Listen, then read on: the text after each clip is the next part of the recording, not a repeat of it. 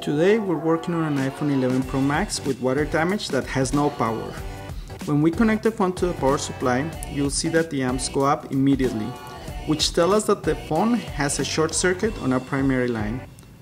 I'm going to disassemble the phone. I remove the motherboard and place it on the preheater. Being a sandwich board, it comes with two sections. Section A is the upper section and section B is the lower section. We use the preheater at 250 degrees Celsius to help heat and separate the two. By inserting the screw, it will help me separate the upper section from the lower one. Once the motherboard is hot enough and the solder has melted, I'll take my tweezers and grasp the screw I installed and the upper section comes right off. Here I have the lower section of the motherboard, section B. I saw some of the water damage, so I'm brushing it off with alcohol. It's not much, so it only requires a quick brush off. Now I have the upper section of the board, section A. As you can see on this upper right corner, there is noticeable corrosion. The corrosion is all over the circuits and integrated circuits. From what I see here, the corrosion is contained to this upper right section. So I'm confident that the short circuit is going to be located in this section. Now I'm using the ultrasonic cleaner. I'll place both boards in it and make sure we cover all areas. I'm using a brush at the same time with the ultrasonic cleaner to remove corrosion. Give yourself enough time to really get into there and remove all surface damage.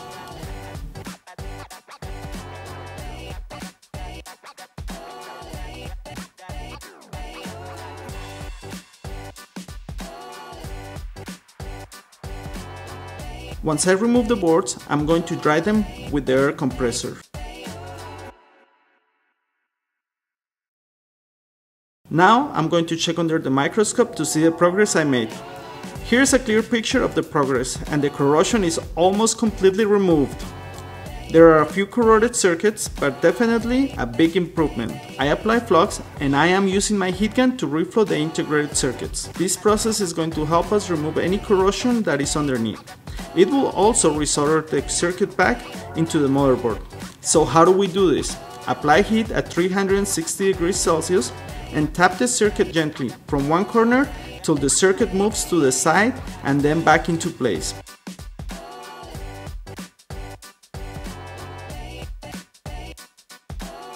Now repeat the same process to the next one and you'll see that it also moves. If there is any corrosion under the circuits, this process will help.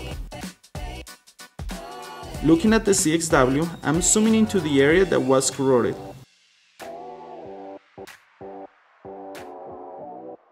As you can see, one of the primary lines, VDD main, was located in this exact area. By the looks of it, the corrosion must have connected it to ground, and once we remove the corrosion, it should reverse the issue. If not, we need to look into replacing components. How do we know if the functionality has been restored? I will get my multimeter and put it in diode mode. I will use it on a motherboard of an iPhone 11 Pro Max, which is similar to the iPhone 11 Pro, to compare some readings.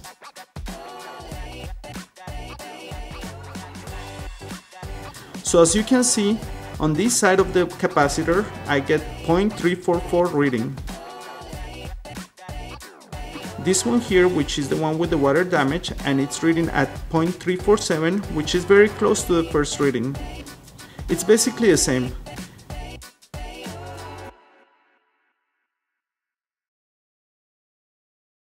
Now we go to the next capacitor, on which reads at 0.346. Now I'm checking the same one on the water damaged motherboard, and it's reading 0.347. So again, it's basically the same reading.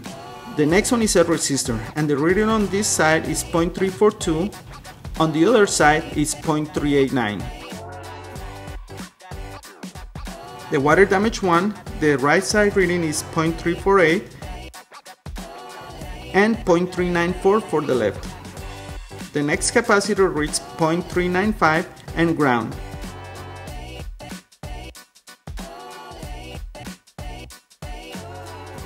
Here we see 0.390.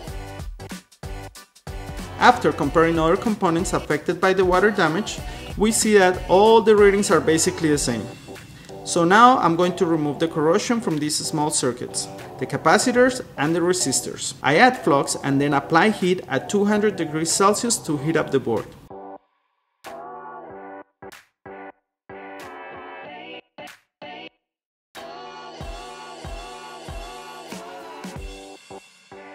Then I use my soldering iron to apply solder to each side of the affected circuits. There goes one, put some on the next one. Now I apply more flux on the resistor, which will make this easier, and as you can see, the corrosion is almost gone. I reapply solder on each side of the circuits. I swap the area with a Q-tip to remove the excess flux, and as you can see, the corrosion is completely gone. We took this board with visible corrosion and removed it, and verified the circuit functionality by using diode mode on our multimeter.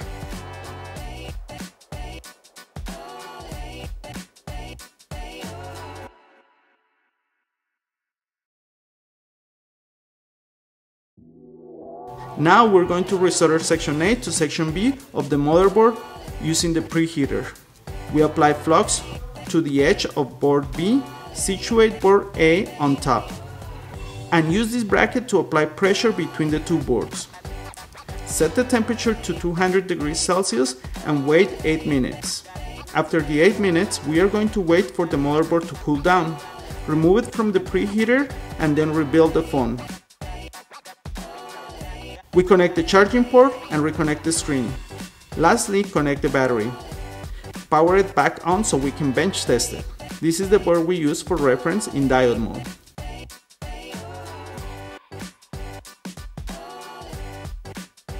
And it turned on. The touch is working. We don't have the password for this phone, but at least we can get the data if that's what the customer wishes. To recap, this repair was completed by using diode mode on the multimeter to verify the functionality of the circuits and a reference motherboard. To learn how to do this and other motherboard repairs with micro soldering techniques, please visit us at Cell Phone Repair Academy. We will take you to the next level.